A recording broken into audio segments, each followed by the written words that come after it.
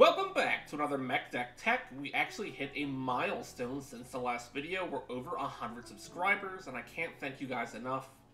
You know, growing this channel really means a lot to me, so I really appreciate all of those who have, already subscribed, all those of you that are going to subscribe, at some point in the future. You're all wonderful, and I love you. We'll have a celebration video for that later, where we're gonna go over all of the decks we've already done, upgrade guides for, kind of rank them against each other. I think it'll be a good time. But today, we have the fourth and final upgrade guide for Lost Caverns of Ixalan, featuring Blood Rites. This Vampire Kindred deck is looking to swarm the field with vampires so we can turn into demons to sack for value. Before we dive on in, I noticed that most of you still aren't subscribed to the channel. Go ahead and ring that bell, tap that subscribe button, all that good stuff to ensure that you never miss an episode, and maybe even earn yourself a little shout out in one of our future videos. Speaking of which, this video is dedicated to Marvel. Marvel, you rock! So as I briefly mentioned, our commander, Clavileno, First of the Blessed, is a vampire cleric that lets one of our attacking vampires turn into a demon each turn. When those demons die, we're given a new demon and some card advantage. Having played the deck in an unaltered state, I could say that the protection from board wipes that this offers is just really nice. While everyone else is scrambling to rebuild, you kind of just have a full board of 4/3 flyers, ready to punch people right in the face. Of course, as with all of our upgrade guides, we're swapping out 10 cards and trying to keep things budget friendly, so let's take a look at what didn't make that cut. Bartolome del Presidio is a 2/1 vampire for 2, which lets us sack other creatures and artifacts to boost their strength. While we're definitely looking for sack outlets to be in the deck as a whole, the payoff for this outlet isn't very strong. If they had evasion in the form of flying, or maybe some lifelink so we could more freely use our life as a resource, I think they'd be good to go, but as they are, they have to go. Commander Sphere is on the chopping block once again. The format definitely feels like it's speeding up, even outside of CEDH, and paying 3 mana for a rock that taps for 1 just feels a little too slow. I feel like this is especially true in decks where you're only running 2 colors. Dusk Legion Zealot follows up the Sphere and is just kind of fodder. The purpose is to draw us 2 cards, one on ETB, another when they attack while their commander's out on the field, the intention being that they die right away as a 1/1 attacker, or after the attack we kind of just hold them up as a blocker. Right, we're looking to chump block, probably not trading.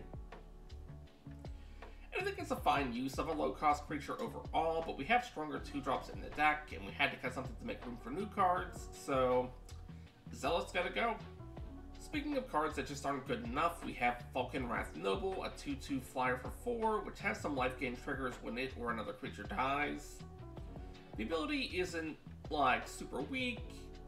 It's something we're actually kind of looking for in the deck, right? We're draining people of life. But, as a 2/2 body for 4 mana, it's not great. I think we could do better. Glass Cast Heart is an odd duck. It rewards us with blood tokens, which allow us to loot for, a single piece of mana. Card selection is definitely powerful, but, we only really have 3 graveyard recursion abilities in the deck. So I don't really know that I want to be dumping our creatures so quickly into the grave, and we definitely don't want to waste our other spells by just tossing them. It's also the only source of blood tokens in the deck, so burning up to 13 of them to drain each opponent for 13 really just isn't a realistic goal. Martyr of Dusk follows up the Heart and is another 2-drop 2/1 that simply wants to attack and die for card advantage to become a 4/3 flyer. But token vampires we create could be used for fodder. The rest of them shouldn't be tossed aside so easily. We have better things to do that are going to have a bigger immediate impact on the game than something like the Martyr of Dusk. Oathsworn Vampire is up next, and I know it seems like we really cut a ton of 2-drops, but it's still the mana value that we have the most of in the deck, so we haven't ruined our curve. But this card is a 2/2 that enters tapped, and we can recast it from the grave if we gained life this turn. Honestly, they're just kind of slow. We can't use them as a blocker the turn they come out, so they gotta go. Promise of Aklazot / Foul Rebirth follows the Oath Sworn to let us sack creatures of the non-demon variety to populate. We actually want to sacrifice our newly formed demons for card draws and new bodies. We create a number of different tokens in this deck, but generally speaking, we aren't, that concerned with populating them further. Wayfarer's Bauble is here once again and is an easy cut. This is especially true since our commander is as cheap as they are to cast. Land Ramp is definitely strong because it thins the deck and gets you ahead of curve to play stronger spells sooner than your opponents. But, we have a number of mana rocks, we have a mana dork that lets us sack creatures to add mana. I don't think we're going to be having all that much trouble playing ahead of curve without the Wayfarer's Bauble. Last up for the cuts is Yahenni, Undying Partisan, which cares about our opponent's creatures dying and lets us sack creatures to make him indestructible. Definitely not a bad vampire by any means, but, half of our removal really comes in the form of exiling, which won't trigger the ability, making them a little less consistent than we'd like. With those 10 cards out of the way, what have we put into the deck to beef it up? Vampiric Rites tops the list, letting us sack a creature at instant speed for 2 mana, gaining a life and drawing a card in the process. This allows us to gain even more card advantage and life to spend as a resource. And if we sack the vampire demons after they've attacked, right? We had a vampire, our commander's in the field, that vampire attacks, they become a demon. We sack them using Vampiric Rites, we get 2 cards, bit of life, and a body to replace them immediately. Of course, we can always hold them up as a blocker, chump block something before damage is dealt, sack them. As long as they don't have trample, we're still good to go. Vampiric Rites, chef's kiss. Sanguine Bond is up next and combos off well with Exquisite Blood, found in the deck by default. These 2 cards and a life gain trigger create an infinite loop, letting you win on the spot. I know that not everyone is a fan of infinite combos, but the game has to end at some point, and this is a way to do it. Legion Landing is a 1-drop that creates us a 1/1 lifelinking vampire and will eventually transform into Adanto, the First Fort, which ramps us as a new land, but could also just create us some more 1/1 lifelinking vampires. Bastion of Remembrance creates us a little guy, but it's really here for the second effect, which will have us draining our opponents when our creatures die. With our commander out in the field, most of our creatures are actually 2-for-1 specials, since they have replacement bodies when they die the first time. Moving into our creatures, we have Veto, Thorn of the Dusk Rose, to help us further drain each opponent. They can also offer our entire board lifelink as a way to deal massive damage all at once on either attacking or blocks. Taste of Karlov is up next, and while not a vampire, they are doubling our death triggers, which earn them a spot here. With 9 death triggers to double up in the deck, and the added lifelink and vigilance, being added to all of our tokens, she's really just a no-brainer here. Captivating Vampire follows Miss Karlov and lets us steal our opponent's creatures. They also act as a vampire lord to boot.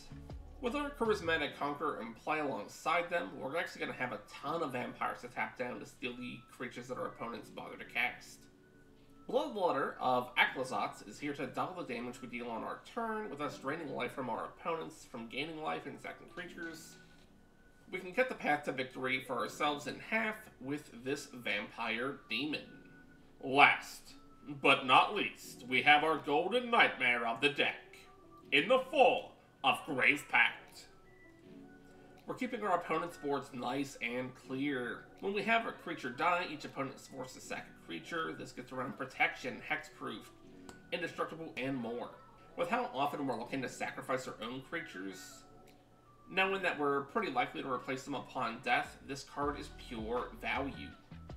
With the main additions done, we of course have some honorable mentions that didn't make the cut either due to the cost or simply just weren't in my top 10 for cards I wanted added to the deck, but are still strong considerations.